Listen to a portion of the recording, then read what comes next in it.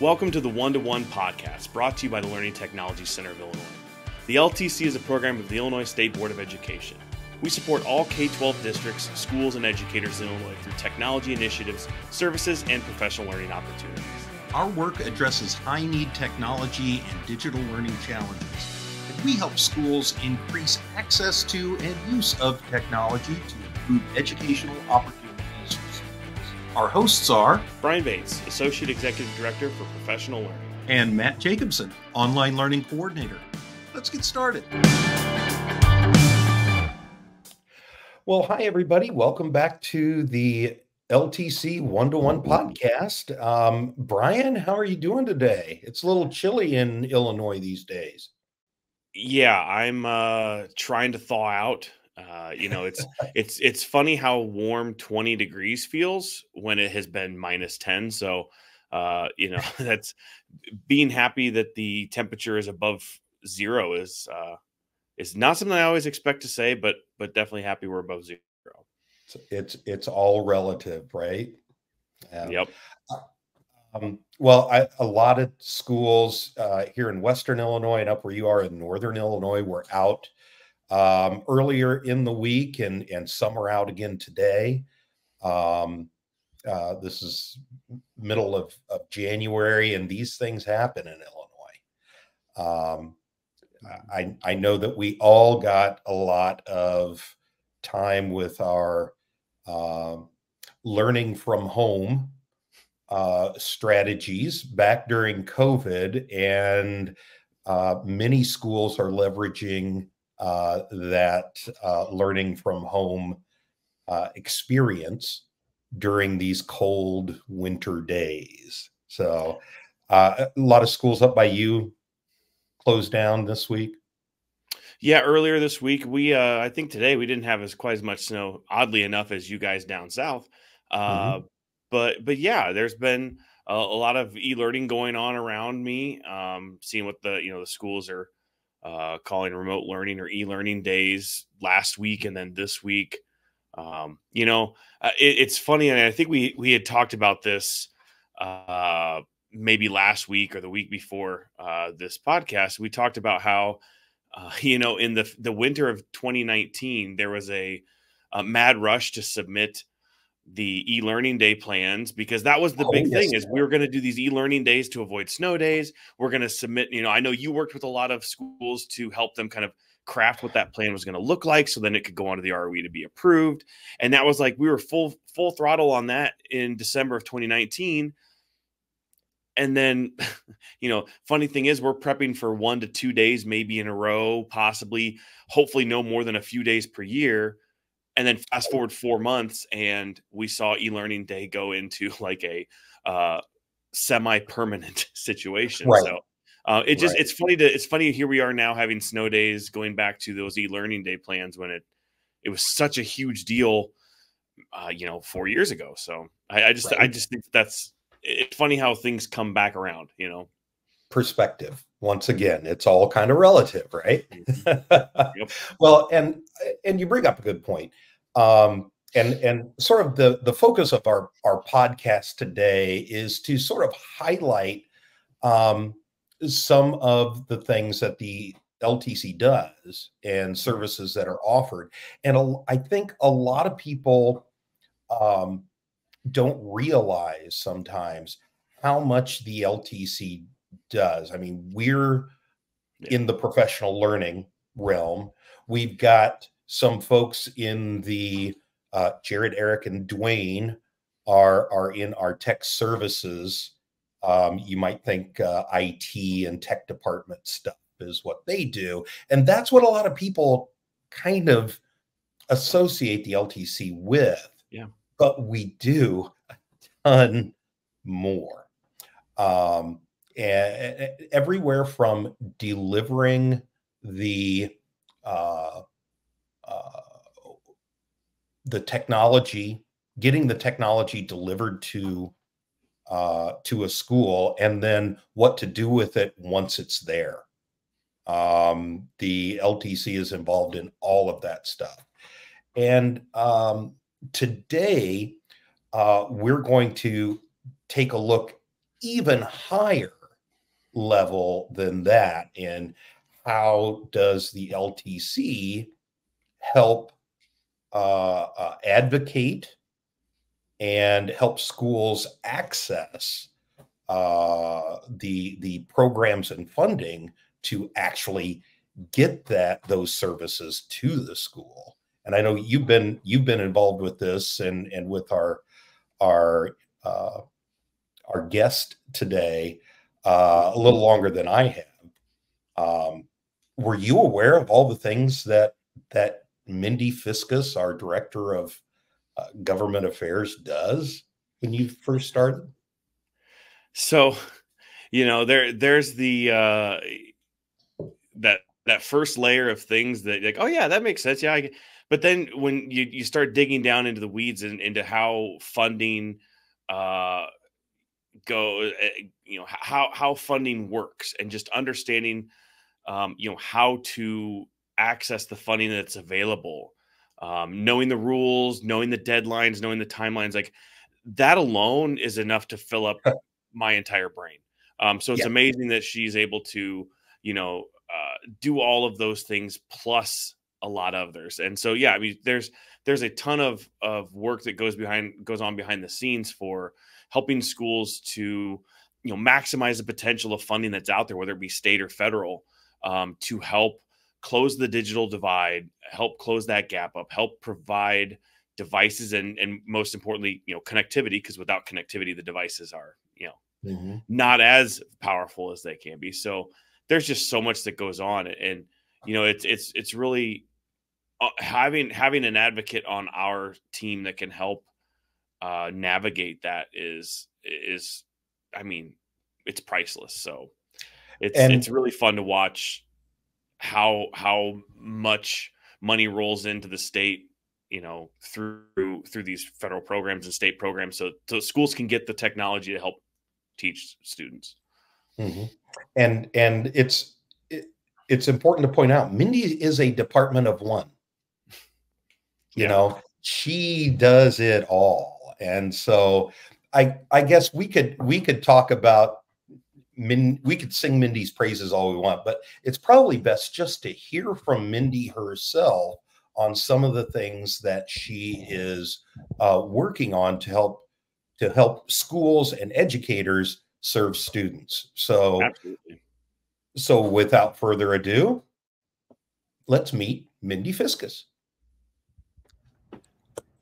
Well, hi, everyone. Today, we'd like to welcome Mindy Fiscus to the podcast. Mindy, can you tell us a little bit about you and what you do for the LTC and for schools all around the state and even beyond?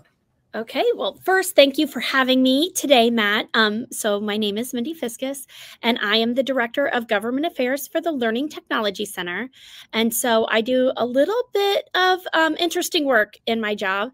I am the State E-Rate Coordinator, which is one of the federal programs that I manage. I also do advocacy and any other kind of state and federal funding. So I talk to legislators, I find out what's going on in Washington, D.C., what's going on in Springfield, and try to advocate for the schools for anything ed tech, and then share that information out with others. So my whole job is just to support schools in getting funding for ed tech and knowing what to do with that funding once they get it. Awesome. Well, and if I remember correctly, you just got sort of a beyond state award.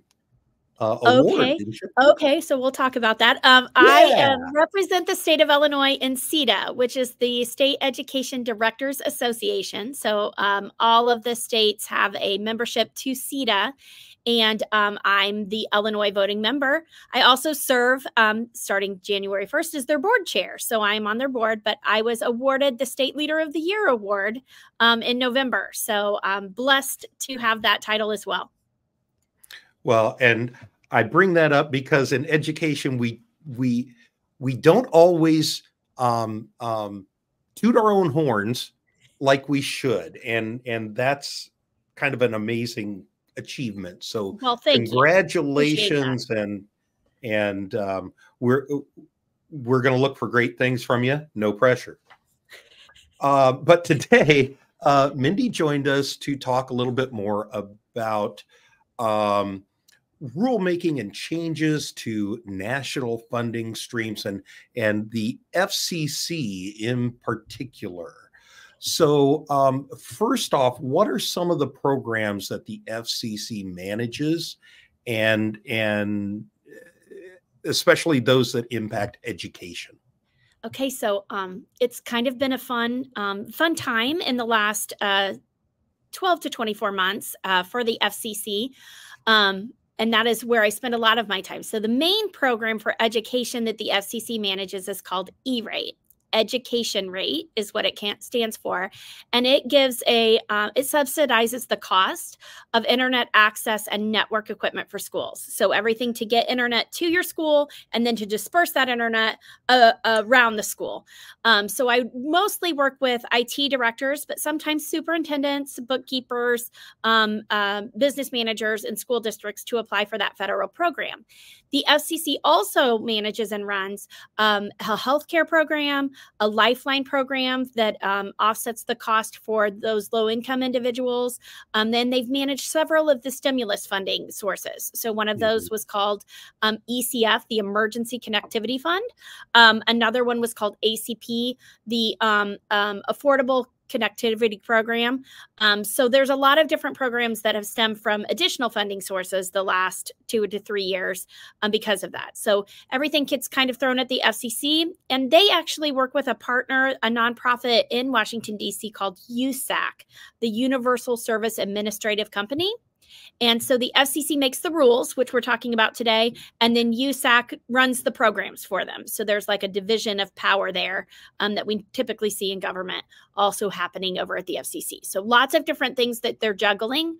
They also get to deal with all of those interesting things like net neutrality and whether or not, companies that give us our internet are actually giving us what they're advertising to give us. Right. And any weird things every once in a while in their reports that are like people who've taken over the radio land waves and like posted up their own radio channel and things like that and doing pirating and things. So occasionally you see some things that they're dealing with when it comes to that as well. So all kinds of communications. Well, so first of all, you are amazing at the education and government alphabet soup. So I will try to spell out what the acronyms mean, but there are a lot. Well, thank you for helping us keep that straight and figure out the edu-speak that we all do. And I'll throw should be on my job description. Translator of educational acronyms to English. And I'll throw a few banners up as you're talking, but you mentioned the FCC and some of the educational programs and the rules associated with them. And these rules change from time to time. How does that whole change process happen? So that's a great question. So it is definitely a process, and there are checks and balances along the way. In the last 12 months, like I've said, there have been a lot of proposed rule changes happening. So a lot of them start with the FCC meets monthly. So there's an official monthly meeting, but each FCC commissioner is in essence an attorney who has a lot of attorneys that work for them. And they do research and get hearings and things from people all along. So you can schedule a meeting with an FCC commissioner, visit Washington, D.C., do a virtual meeting, anything like that, to talk about a topic. And when they start hearing rumblings or the same topics from several people, they start doing some work and some research on rules that should change or new programs and rules that should be started. So when they're interested in making a rule change, the first thing that they do is issue what they call a notice for proposed rulemaking. So this is typically a document that says, hey, tell us what you think in legal language about this topic. And so they'll say, tell us what you think about this. And oh, by the way, here are the 20 questions that we're thinking about and would like your feedback on. that announcement is made typically in a written format and comes across, several listservs across the state where people know that it's available. It doesn't technically get action until it's published in the Federal Register, which way back in the day used to be like a newspaper that had to be published. And then there was a really long timeline for people to find out about it and then reply. Yeah. And people replied back and forth in writing. Or in phone calls that were transcribed. And today, it kind of speeds up the process a little bit because the National Federal Register is online. So you can go on and see that. But once it gets posted in the register, there is at least 30 days required by law for them to receive comment. So they'll say, we're thinking about doing this thing. What do you think? Once it gets published, at least 30 days. Typically, we see 45 to 60 days for comment, but at least 30 days out, they'll say, we want your comments and answers to these questions by this date. So that date comes out. Once it's published in the register, you can count out that 30 or 45 days, whatever it lists, and you have what they call an initial comment period. So people will respond typically via their online system. So they have an online system where you can upload your comments in a written format and you can respond to those comments, and they call that the initial comment period. Once that comment period is over, they publish everyone's comments. So you can go on and see your own comments. You can see other people's comments.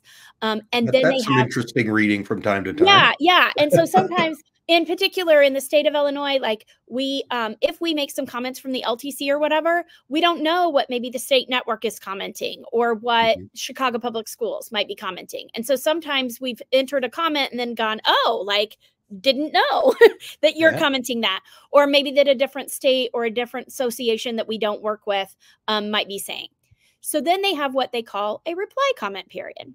So once they've published everyone's comments, you then get to comment on other people's comments. So many times states will sit back and not comment in the first round and kind of see what their associations have to say. So like ISBE, which is a National Teachers Association, might comment, or COSN, which is a national chief technology officer group, might comment, or even the various associations for teachers, unions, and things like that might have a comment on something.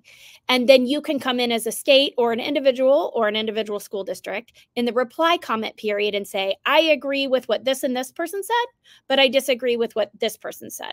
So it's kind of like a public hearing, but it's all been done in writing. At the same time, the other way to kind of have a voice and be involved is in like Zoom meetings or physical meetings. And when you have a physical meeting or a Zoom meeting about a topic that's being discussed, that's being talked about, you have to file what's called an ex parte. So everything has to be on the record and public. So people will have a meeting and they'll discuss, I really think it should go this way or that way. And then either the FCC, but typically the association or the person will upload, just like they would comments, an ex parte meeting notes, basically, to say this is what we discussed. And on the record, this is how we feel about it. And so that's the other way to comment. But that whole process typically takes a couple of months. So it's like, 45 days or so for the first comment period, and then another at least 30 days or so for the second comment period. And then they take all of those comments and they have a choice. They can either come out with new rules, a modified proposal, something that says we took into account what you've said, and this is what we're going to do, or they can choose not to act on it. So they can just let it be and say, thank you for your input and never do anything.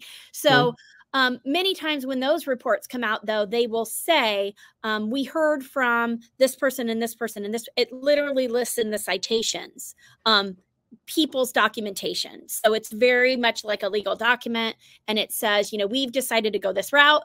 And then underneath at the bottom, they'll say, this was mentioned by these 5 comment places. So it's quite a formalized process. It happens for every rule change that they make.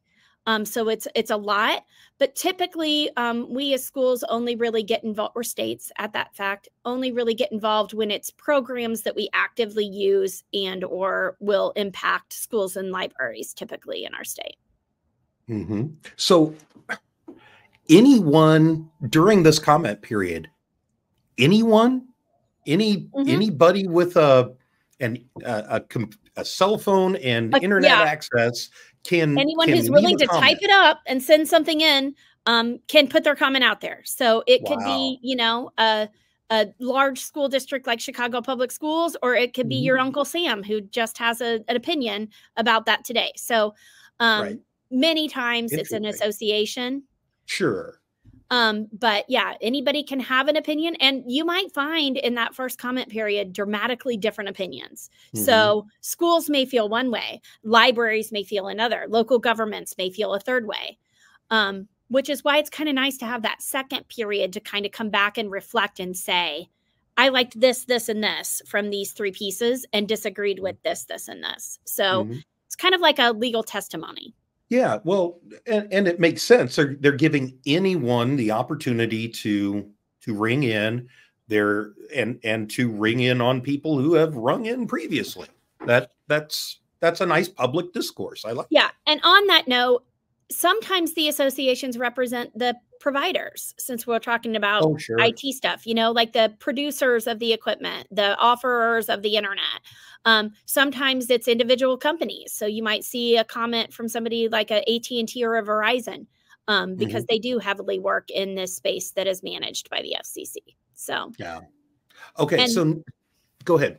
I was just going to say, and their opinions are sometimes dramatically different than the end users that are business getting interests, the right? service.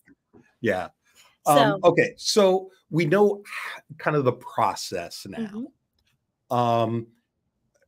What items are currently under discussion, at least, and I'm sure there's gobs of them, but in respect to education and schools in particular, you know, what should people know about, you know, what items should people know that are currently under discussion right now? So about a year ago, they had this proposed rulemaking comments on simplification of the E-rate program, in particular for tribal entities. So that would be any kind of school or library that is on a tribal fund, but also kind of grouped in small schools and rural schools and libraries. Really? Saying what ways might we make this process or this program easier? So lots of people went ahead and gave their comments on that. When we were commenting, we said things like, you have too many submenus. Like maybe you should just have one category and deal with it. Why do we have to break it out by all these little subcategories? Like that seems ridiculous to me. Some people said things like, when a small library or a small school is applying for the funding, if it's less than $10,000 a year, they shouldn't have to bid out. That should just be like a market available price. And don't make us jump through all the hoops that the big schools have to jump through when it comes to that. Nothing ever came as a result of that. Like they took it in. We have seen some small changes in the systems and the programs moving forward, and may see some in the future that they gleaned from that. But no big like document was given out after that. Every year they have a proposed comment for what should be eligible for E-rate. And every year people comment and say, you know, we want this, this, and this to be eligible. And they do come out then with a list of things eligible for E-rate every year. So that's something we see annually. This year in particular, there's been a commenting period about a new proposed program for cybersecurity. So they're proposing in the original document a 3-year cybersecurity pilot. They said that it would be this much money. So they've given a dollar amount they wanted to be. They've given a time frame they're thinking of doing it for. And then they asked a whole bunch of questions. I think it's like a 150-page document of all of these questions saying things like, what kind of services are other entities offering that school districts should be leveraging? Who should be able to apply for this? Should this be like a competitive program? What do you think about, you know, structuring it this way? Or or doing, the timeline, et cetera. And so that comment period is currently open. The first round of comments is due the end of January. And so for example, the Learning Technology Center staff, the IT staff, and myself have sat down and talked and said, okay, 3 years is too long. We all need cybersecurity money now. So we are recommending doing a shorter pilot rather than a longer pilot. We looked at the amount of money that was in the available there and said, oh, okay, wait a second, it's going to cost way more than that, right? That might be enough for a pilot, but overall there's going to have to be way more money in the program to address cybersecurity. One of the things that we hear from school districts, so we'll be passing forward, is in E-rate, only part of your firewall is eligible, which is a protection device that people put on their networks. Basic services is all that's eligible for E-rate. And so our IT staff was like, first and foremost, everybody needs their whole firewall paid for. The advanced or next generation services, let's get that paid for first. We're not recommending that come out of the pilot fund. We're just recommending that you pay for that out of the program that exists and then use this money for a pilot. So, and again, school districts and other entities might have a difference of opinion, but that's kind of what we're looking at here. Then the original comment period for that is the end of January. And then the reply comment is 30 days later, the end of February. And then we'll see what they do with it. Maybe they'll roll out a pilot. Maybe it'll be a 1 year, maybe it'll be a 3 year. There is a big outcry right now for cybersecurity services for schools, and we see daily school districts being attacked and being ransomwared and everything. So it is important that we close that loop, and I think they recognize that. It does sound very much in their documentation like it's something that they want to do, but they're also very careful in the document to provide things like, are they the right people? Should this be national security? Should this be, secretaries of state's offices, things like that. So it'll be interesting to see how that moves forward and what happens there. So that's the biggest one. And timely, because we're going to release this episode during Cybersecurity Awareness Month. So if you're listening to this that's right now, that's a big one to get fired up about right now, I guess. And even if you're not ready or you don't feel equipped to do a an original comment, then the reply comment is a great time to kind of go out and look at what everybody said and then say yes, and I think this, so does this group, this group, this group, and this group. Or these 5 states or something like that. So that's a nice way to kind of just give a and +1 thumbs up, I guess, in the legal register. So that's the big one that everybody's talking about. And people get super excited when I'm out in the state talking to schools. And I'm like, okay, calm down. Just a proposed pilot at this point, right? Nothing's official yet. They said they're definitely doing it, but there is a lot of interest there. Yeah. The other one that's being talked about right now is the idea of using E-rate to support Wi-Fi hotspots that would be checked out and go home with students who would otherwise not have Wi-Fi at home. Okay. It's something that the chairwoman of the FCC has been talking about for some time. She refers to that gap as the homework gap. And we did have some federal funding sources that did cover those costs for schools during the pandemic. Certainly during the pandemic. We heard about that a lot, didn't we? Right. And so as some of those funding sources are going away, she's saying, hey, does E-rate or another program need to pick up the cost of what that would be? Is there a way for school districts to still provide some access at home for those students? And what would that look like? And that is a big change to the program because E-rate is strictly for internet access on school property. So it is for educational purposes on school property. School districts aren't allowed to broadcast their internet over to the local park next door or anything like that. It's very specific that it's school property. So that would be a change to the program itself to allow for that hotspot checkout. In the past, the program has covered things like telephone lines or hotspots that would be for like a small school or something like that, but only the telephone lines went away in around 2000. So in the last modernization of the program, and the hotspots kind of got diminished. So really they'll only pay for those hotspots right now if it is the cheaper of the options, cheapest option to getting internet to a small school that has a handful of students. So most of the time you see those on tribal lands, or in small like regional offices of education that have an alternative program that maybe only has a handful of students. That might be the most cost-effective option for that entity.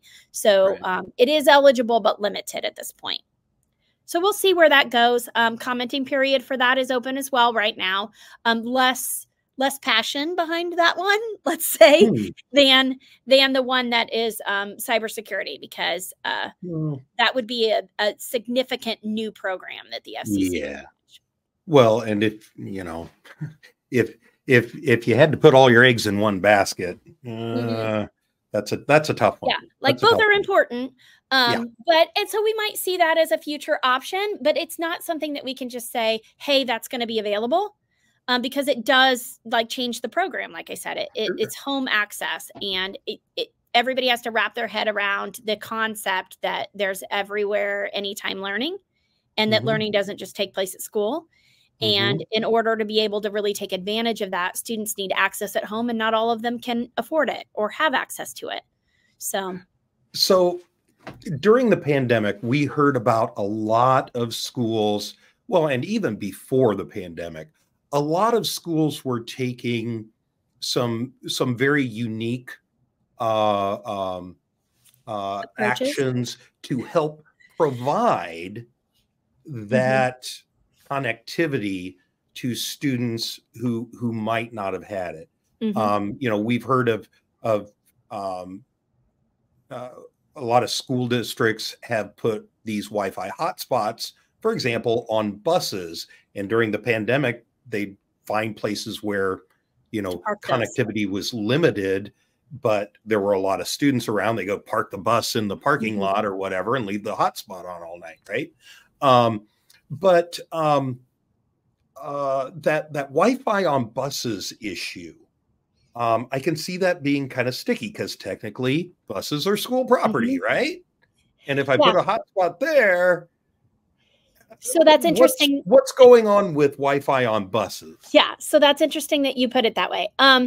So luckily for the program, we already had buses that were library units. So the program for E-rate supports both schools and libraries. And in many circumstances in rural communities, there is a library bus and not a physical building. And so that people can go to that library, portable library, and check out books, et cetera, at certain days, parked in certain parking lots. Typically it's a community center parking lot or something that they have that in. So using that as the precedent, the chairwoman said, we're going to expand the program. And for this year, so we're now applying for next school year, the 24-25 school year, we're going to cover Wi-Fi on buses, because that was something that was heavily used by those stimulus funding sources, like ECF. And so those stimulus funding sources really kind of opened their eyes to how many people wanted Wi-Fi on buses and were using Wi-Fi on buses, not in particular to park them in a neighborhood, though that did happen, but in particular for those students who are on the buses for 30, 40, sometimes an hour, 30, 40 minutes to an hour on the way to school and on the way home for school, or ride those buses to after school curricular activities, just as another means to support their learning. And be able to use those devices we've given everyone through the pandemic for virtual learning. And so they made a proclamatory announcement that they were going to cover Wi-Fi on buses, and cited those library entities as an example of why they felt like they could. To be fair, when the announcement was made, there were a couple of very vocal senators that came out and said, I think you're overstepping your bounds. Like, I don't think this is eligible in the program. But overwhelmingly, the support was there to meet students' needs, even as they, quote, extend the school day. So that was a step in the right direction. Because that proclamation was made in a meeting and they didn't have a whole hearing process for it. It just became part of the eligible services list. So this is something that we don't normally see happen that quickly, but it was, you know, allowable by the law, according to the chairwoman and the commissioners. So they voted yes on it. It became a part of the process, and they really haven't even had time to update the forms to make it an eligible service. So there's a process. And if anybody is out there and interested in applying for the 24-25 school year, you have to file the open bidding form, which is the first form of the E-rate process. And there's a way to make it work, right? So we're kind of retrofitting the form that's there. We're using those Wi-Fi hotspot applications like I told you about before. Right. We're using that as the element. We're putting in a document that spells out, you know, how many buses and what do you want and what does that look like, to kind of make the new rule work for the system. But again, according to the FCC, it's not a new rule. They didn't have to go through all of those rule change things. It's a new definition of the rule. A new interpretation of the rule. And so by extending that interpretation, it's kind of a special thing that we don't see. And it will, because the buses are considered school property and because the mobile library units are considered library property, that extends and gives us the right to do that. So that's been a special process. It is interesting. I've had a handful of districts who are interested in applying. They either already have Wi-Fi on their buses and they want that monthly service cost covered, or they're interested in doing it. Some who are even saying, hey, I want to put it on a couple of the buses and see how this goes and how we can manage it and what it looks like. And then maybe in future years, apply for more. So it's an interesting thing. It's special, as we like to say in the program. But I think it's something that we will see. There's always this balance, though, Matt, between what they allow and how much money is available. Sure. So people get a little nervous when they start making proclamations and saying, we're going to make this eligible. Just like, though we'd all love to see cybersecurity eligible, maybe the pilot's the right way to go about it. Let's find out how much that's going to cost first. And is there a way that, you know, if we're going to increase the amount of money that's flowing out for cybersecurity, what might we do to increase the amount of money coming into the program to support it? And that's all funded by taxes on your, you know, phone bills and things like that. So there'll be, I'm sure there's some politics involved behind the scenes on the funding mechanisms as well. Well, sure. Now, we understand that there may be some changes to a couple of laws that I'm sure educators have been made very aware of recently. Some changes to a couple of laws called COPPA and FERPA. Okay. Now, can you tell us about what those changes might be? Okay. So first, let's go ahead and start with COPPA, because that's under the FCC purview. And since we're already talking about FCC, it is the Children's Online Privacy Protection Act. And what it does is make rules for the providers who are giving the internet on how to protect students online. So right now, the rules say anybody under the age of 13, we check and see what can they see, where are the filters, what kind of data are we tracking on those kids.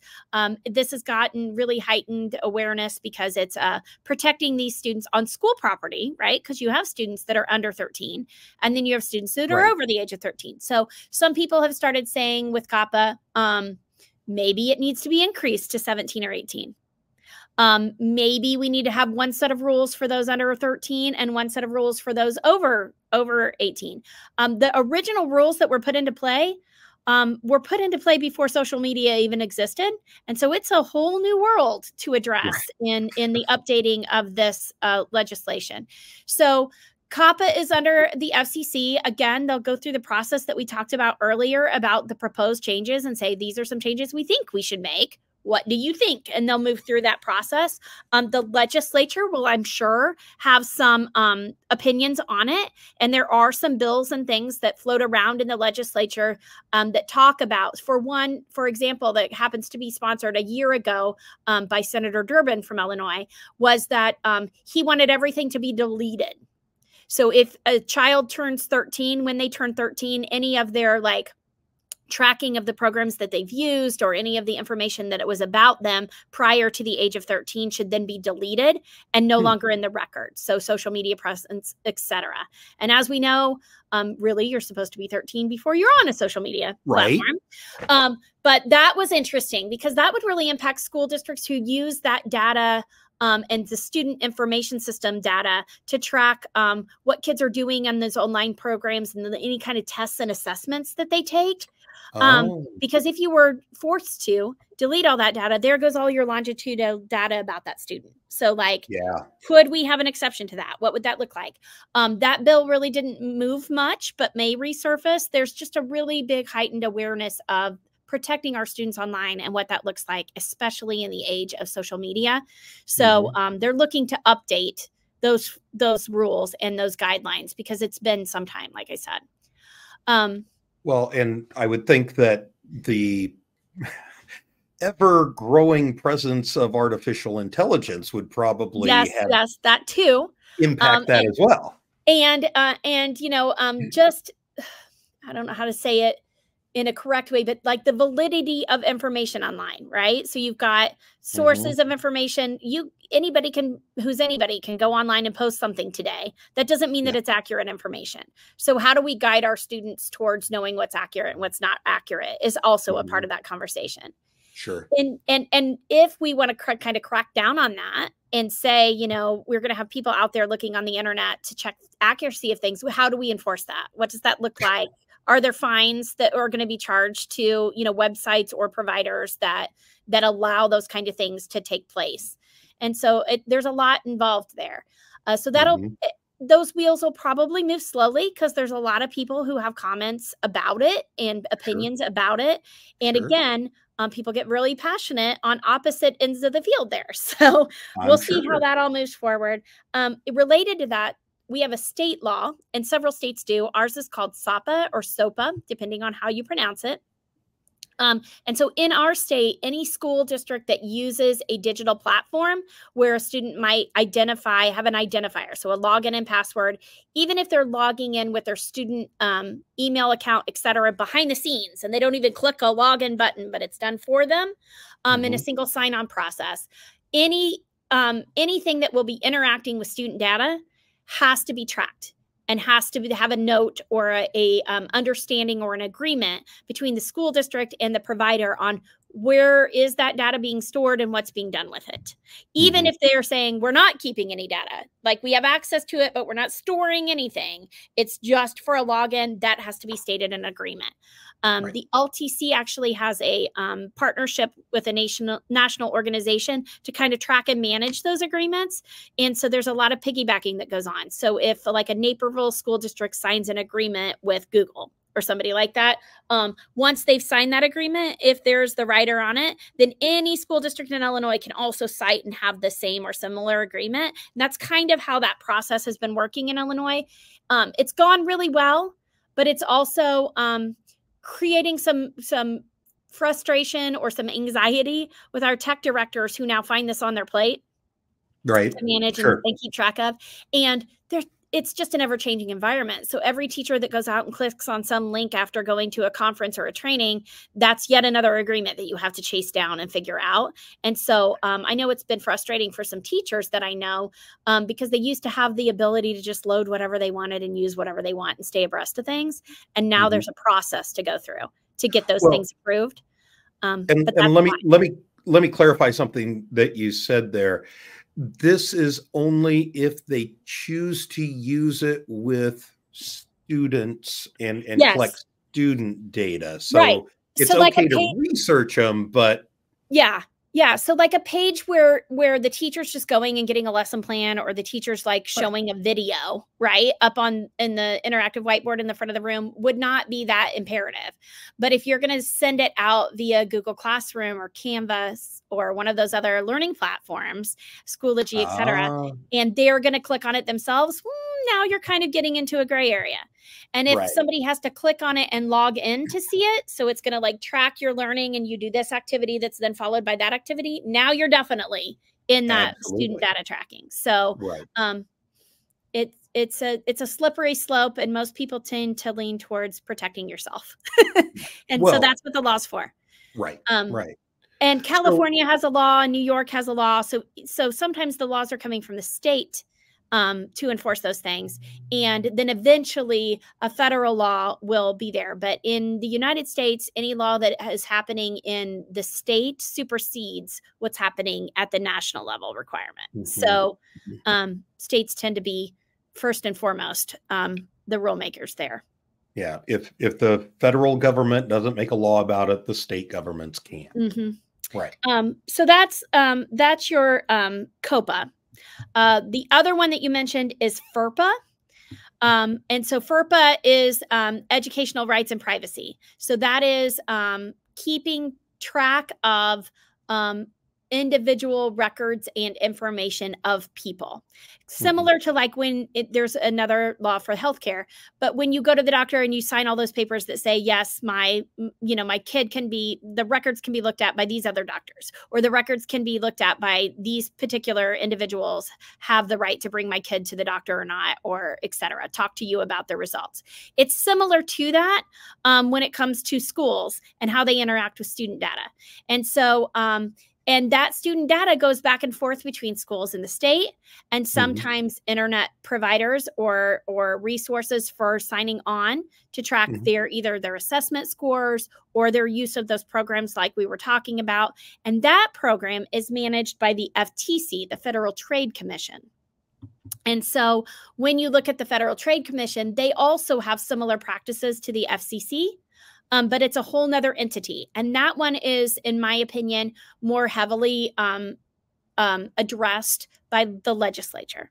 So the Federal Trade Commission gets a lot of legislative inquiries, legislative support. That's also the company or the association that deals with the when companies buy other companies and whether they have, a monopoly and things like that. So sometimes, and in this case, there may be some input that the FCC has, but in most of the cases, the Federal Trade Commission will be talking about data of students and data of children in particular. It doesn't have to be a student in a school district, and what's being tracked and how that's being shared and what does that look like and what you're legally allowed to share or do.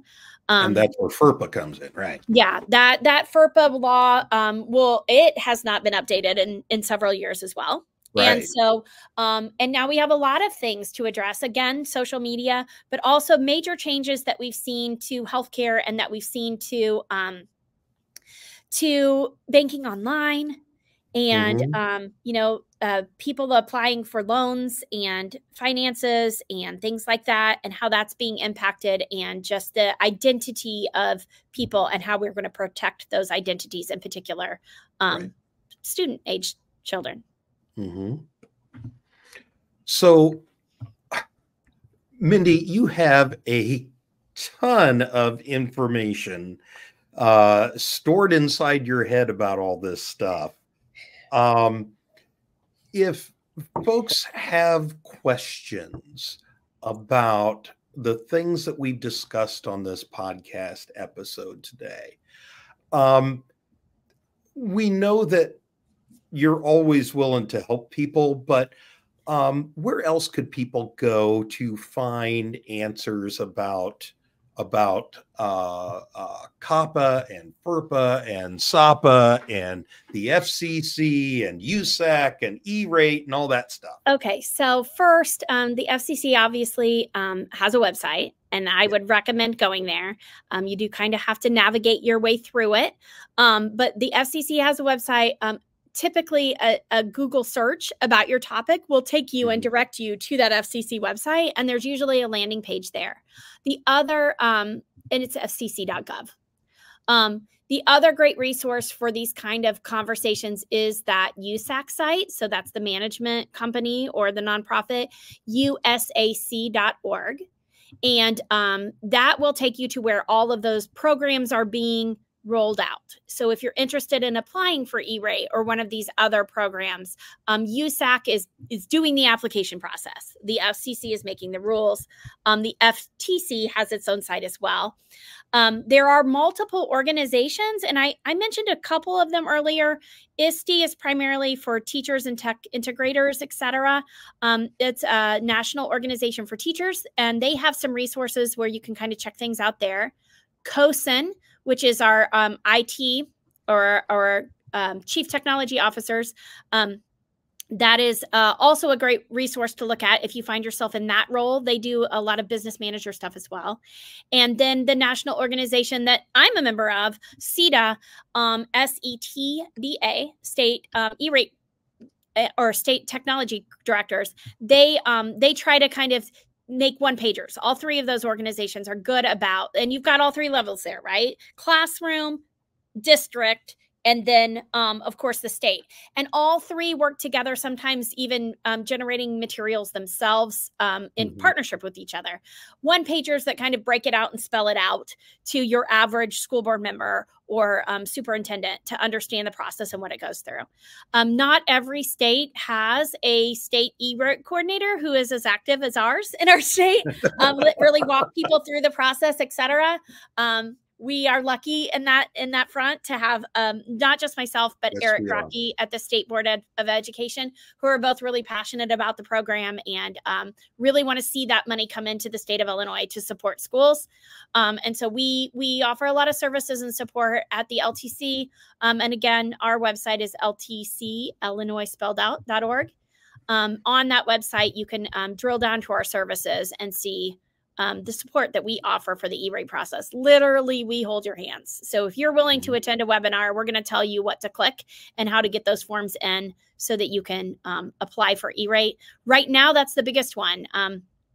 The E-rate process is underway for this year. So we're applying now for the next school year. And the deadline for those forms are the end of February and the end of March. So we're like hot and heavy right now with our support for E-rate. So if it's not something your school district is using and you would like to, definitely reach out sooner rather than later to get signed up and move through the process. Yes. And it is a little process, but when you got somebody like Mindy to help guide you through it, it's not as big and scary as you might think. Somebody to be the guide is the key, because it can get quite paperwork overwhelming if you don't have somebody sending you reminders saying now's the time to file this next thing. So, yes, but that's what we do. That's what we're here for. We like to say that's why the state pays us all the medium bucks, right, Matt? Good point. Never big bucks, just medium bucks. Medium. There you go. Well, Mindy, thank you very much for spending a little bit of your time carved out of your busy schedule to tell us about some of the changes coming up and things to be aware of. You've given us some resources to go search out. And of course, if you go to ltcillinois.org and click on About Us, I believe, or Contact Us, you'll be able to ask specific questions of Mindy if you need to. So, Mindy, thanks so much for joining us today. Well, thanks, Matt. Thanks for having me and letting me talk about all the things I love for an hour today. So, okay. Well, thanks so much, and we'll talk to you again soon. Wow, Mindy does a ton of stuff for schools and educators and advocating for these programs that help our kids. I'm incredibly impressed with how Mindy can keep all those plates spinning, and still Mindy goes around to ROEs to support schools in E-rate training and things like that all year long, in addition to all of this advocacy stuff. So yeah, I'm not jealous at all about the amount of I'll just say jargon when it comes to, Oh. you know, funding and working with the, you know, the federal level. Like there's just so much that she is able to decipher and translate into normal speak, you know, Right. that you can understand because, you know, I've done this before. I've looked at grants, I've looked at different funding things, and you start reading through it and you're like, what are they asking for? What am I really supposed to be telling them in this portion of the grant or what? And to have somebody that's able to look at that and then tell the school, here's what they want to know, here's what they mean, and here's what I recommend you put down to make sure you fulfill this. I think that's fantastic. And just, you know, I think that there's, you know, the acronym piece and being able to even just keep up with what all of those different acronyms and things mean. The alphabet soup. Yes, is also a pretty impressive feat. Yeah. Oh, no doubt. I don't know if you'd call it fortunate enough, but I was associated with the E-rate process before coming to the LTC, and it has the potential to be a nightmare scenario. But Mindy's resources are, I mean, she makes it so simple now to at least by comparison, it's all relative. Once again, by comparison, she can help guide that process. And as Mindy said, folks, if you're not using E-rate, yes, it is a process, but it's a process you can get through. And Mindy's here to help you. And many schools can get an extraordinary amount of discounted or reimbursed services for their schools through E-rate. And by the way, I am compiling a list of all of the definitions of the acronyms that Mindy uses in the interview. And you'll see that linked in the show notes for this episode, whether you're watching on YouTube or listening on your favorite podcatcher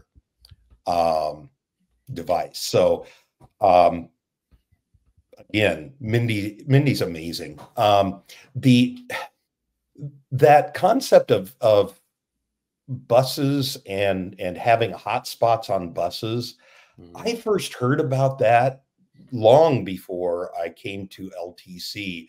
There were some school districts, a lot of them up in the suburbs, that the Chicago suburbs, that were providing, and I allude to it when I was talking to Mindy, a lot of school districts were leveraging those hotspots in innovative ways on buses to help kids get their homework done, to help kids who don't have access at home and things like that. And those were some excellent examples that a lot of schools downstate and I think around the nation really grabbed onto and adopted during our emergency e-learning days during COVID and since. So it's kind of amazing the reach that little ideas can have. Well, and I think it just goes to show that educators, no matter whether they are the teachers in the classroom, the, tech staff that's responsible for making all the technology work, the administrators, the educators in general always find ways to make things work. Right. They always find a way, like whether it's, an unfunded mandate or a new set of standards, they roll up their sleeves and find a way to say, okay, here's what we have. How do we make this work? And I think it just goes to show the ingenuity and the willingness to try new things that educators have always had. This is before technology, but even more so now. So I think that it's great. And you think about how exciting it is for a one-to-one learning environment, but as you were just alluding to, if there's not that connectivity at home, I mean, I can speak for myself. Where my parents live in West Central Illinois, they've got fiber within a half-ish mile of their house in 2 directions, and they're not coming down anytime soon to connect them. And you think about, and believe me, when I'm on their Wi-Fi, I know I'm on their Wi-Fi. And so you think about how many other people have poor connection or no connection at home, and if you enter the world of one-to-one environment and all the wonderful ways that technology can transform the way students learn, but if they leave and go home and don't have that access, that creates an equity issue. And so I love the idea of finding ways to get that access and get that connectivity to all the students, so that equity is not, it hopefully someday becomes zero issue. And many of us take that connectivity for granted because it is, I think the word is omnipresent in many places. No matter where you go, there's in many places, there's always a Wi-Fi signal or cellular connection. But I think one of the things that's important to note is that there are spots, fortunately fewer all the time, but there are spots where it's hard to even get a cellular data connection, even to access this. And we're not even talking about being able to afford it. We're talking about simple access.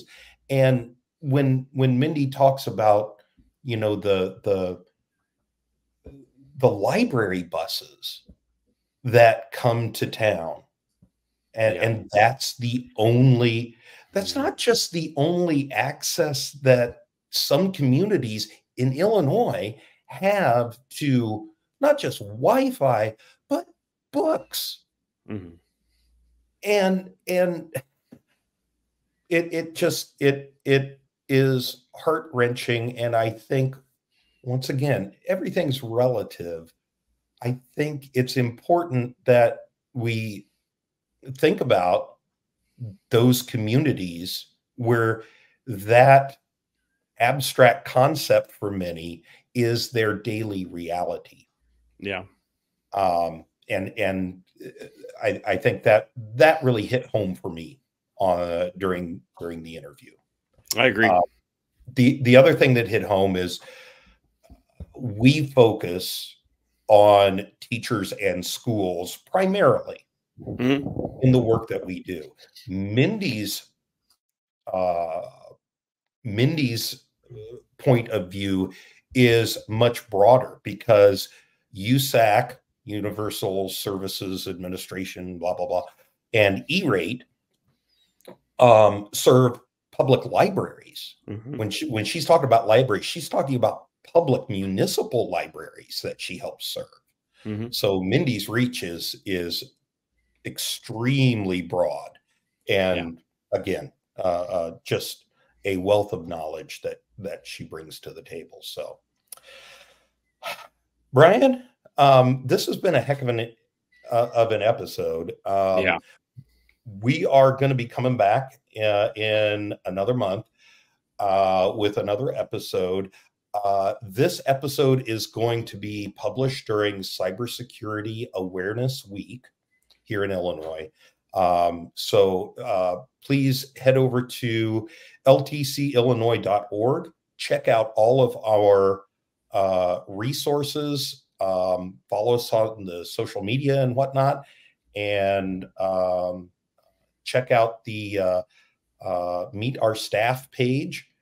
And get in touch with people like Mindy who can help you, your schools, and your communities with all of their learning needs.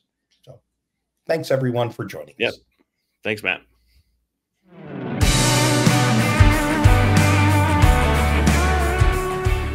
Thanks for joining us on this episode of the LTC One-to-One podcast. You can find and subscribe to this video podcast on YouTube. Or listen to the audio by subscribing on Spotify, Apple Podcasts, Google Podcasts, or wherever you get your podcasts. This podcast was produced by the Learning Technology Center of Illinois, a program of the Illinois State Board of Education. Learn more about the LTC at ltcillinois.org.